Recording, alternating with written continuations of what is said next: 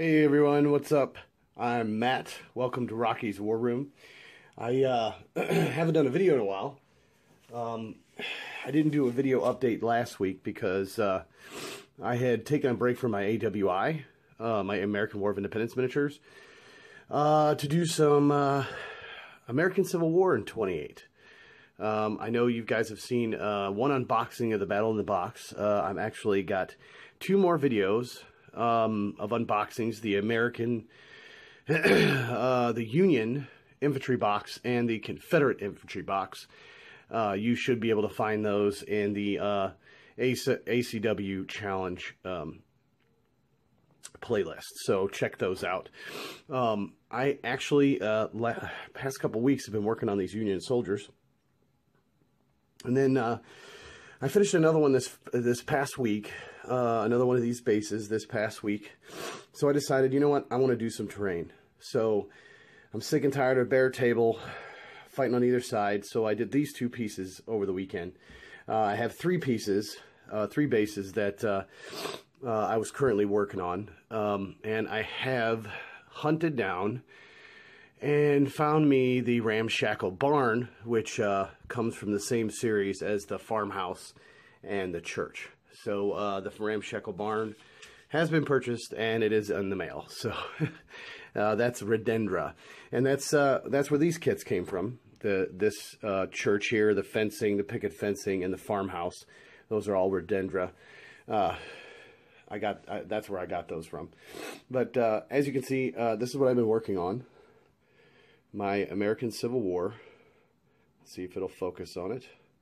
Sure it will, eventually. There we go.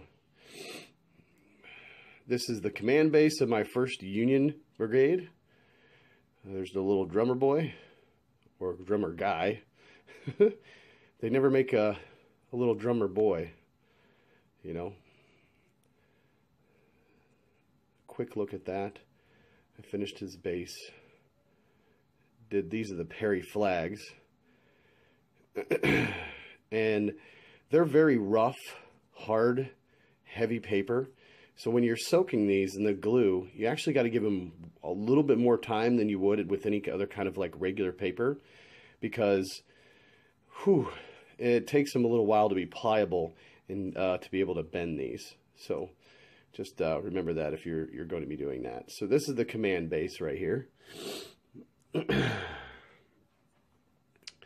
This here is another base of regulars. Just regular troops.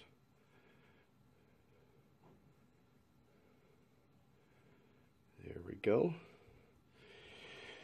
And the base I finished last week, and I still have to flock it and paint the ring around the bottom, and I still have to finish the flocking. And as you can tell, there's a big difference between the two. Got a little work to do on this guy. So there they are.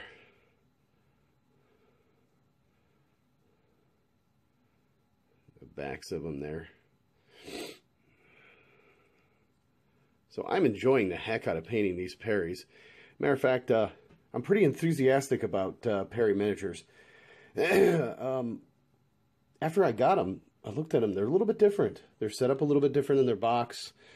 You know, they're a little bit different, a little bit thicker of a model, I guess you can say, than most Warlord.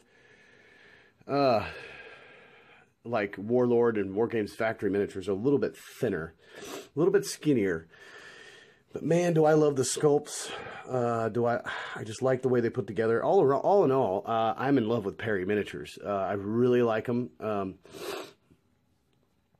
I'm going to be buying more and more Perry miniatures in the future. As a matter of fact, don't tell anybody, but I picked up 2 boxes of Knights from the War of the Roses from Perry Miniatures last week. So, but that's for a future project. As a true war gamer, I have like 1,000 projects at once. I actually, if you can see it over here, Altar of Freedom is a 10mm, 6mm game that I've been getting into. I got me some 10mm Old Glory ACW miniatures, so I can do the big, large Gettysburg, do the whole battle, and then with these 28s, I can do one section of the battlefield itself. But Altar of Freedom are the rules I'm going to use for my 10 millimeter, which I do have a video on my 10 millimeter unboxing some Old Glory 10 millimeter miniatures. Look for that in my playlists. Also for Altar of Freedom, like I was getting to, they use static bases, and the static bases are 30 by 60 millimeter, and this is one brigade. So all my 10 mils are going to be broken up into two 30 millimeter bases put together. And as you can see from this, they have an order of battle. This is in the game, this is their firepower. This is the Jackson is the name of the brigade, or the NCO that's leading brigade, and it tells you it's under Withers Division. So I made these cardboard cutouts to do practice games with Altar of Freedom, and it's a fun game. I can't wait to be to put that on the table with the miniatures itself. So lots of things to be excited about. Now I on Saturday, I believe it was, yeah, because Friday night I finished these right here, but on Saturday night I got a wild itching to do some terrain. They've been sitting around here for a while, the church and the farmhouse, and you know, trees for my forest. So I decided to get some, you know, dollar clipboards from Walmart. That's what these bases are right here, and is a dollar clipboard. And I sanded down the edges with the circular sander. Worked out really well, took no time at all, and made 3 bases: my church base, my farmhouse base, and my woods. This is going to be woods. I got the tree stumps glued. I'm probably going to put one here, here, here, and here as well, but you will be able to pull them out of their little spot here so they can walk through the woods. I'm definitely going to put more trees on here than just 4. The apertures that I see over there, I tested them out, and there's enough room to get, you know, more trees in here. So I'm going to do that just to make more of a dynamic piece of terrain. So this here is a farmhouse that can be used from 1700s to the 1900s. The picket fence comes from the church kit, and I wanted to spread it out between the church and this farmhouse to kind of tell a story. I glued it to the base. I glued the fence together to the base. I dry brushed, I painted it like a dark gray color and dry brushed white, and weathered the little house, left the gate open. This is not a finished piece. I just have, you know, a few bushes on here. I have, as you can see, a stack of firewood out back there, some dead trees here.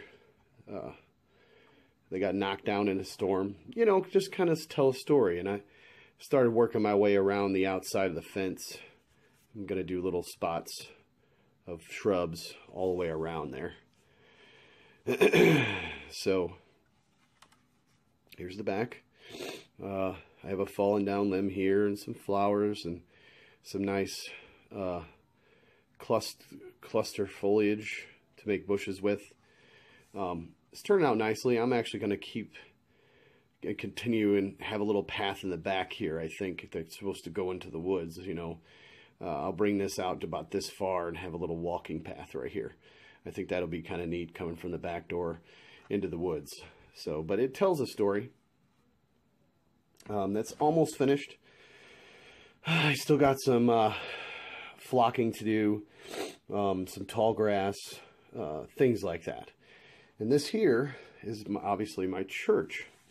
As you can see, I have some freshly buried fellas right here that I'm going to put wooden crosses right there. And, you know, of course, flock this like I flocked that right there. And we'll put some, a nice couple trees, probably over here, you know, with some bushes and things like that, to where you could still walk a piece across the board. You know, I'll leave a gap for these miniatures to get through. Kind of rough ground right there. And give you a close-up of the church here. There we go. I think it came out pretty good. It's even got a swinging bell up there, if you can see it. Nice little wooden church. It's actually on the box, it says 1750 to modern day.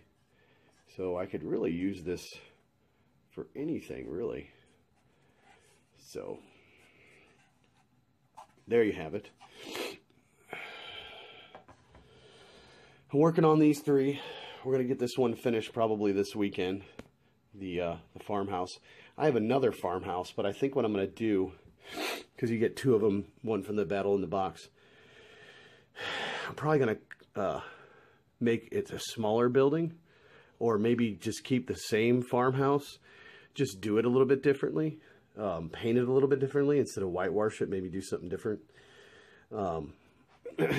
But like I showed you here, also I'm working on this right here. This is going to be a woods or wooded area. I'll show you here.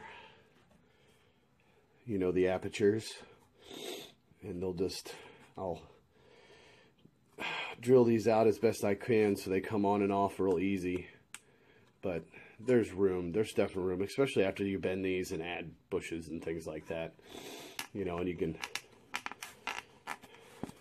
pull them out, walk your bases through, put them back in, that sort of thing. It's probably not the easiest way to do it. If there's anybody else that knows a better way, I'm all ears. I also picked up something really cool from the hobby store.